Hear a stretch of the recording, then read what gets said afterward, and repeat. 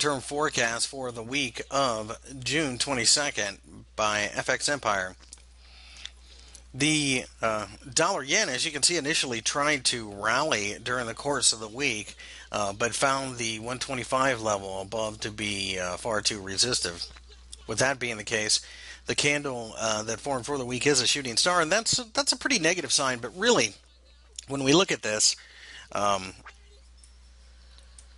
we can draw an ascending triangle, and it looks like we're just simply going to drop down to find support and perhaps go long. We are bullish of this. This is a uptrend market as we see longer term, and this little bit of volatility really doesn't concern us. We think that looking for some type of support in the 122 to 121 area, we'd be buyers.